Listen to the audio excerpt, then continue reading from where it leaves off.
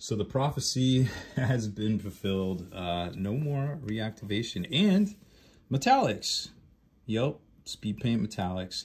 They don't quite work like normal speed paint, and we'll talk a little bit about that in our review video. But here you can see they look great over just a white base coat, and we'll talk more about it and all the different versions and all the different, well, variant styles and different things you can do to make your models look different. This is actually a Speed Paint 1.0 model that we painted last year, but those are the two new ones. We'll go over those, give you some thoughts on all the colors, all these colors in the new mega paint set. Really excited about this stuff. I think there's no wrong answer, there's no right way, there's no wrong way to use these now, so the sky's pretty much the limit.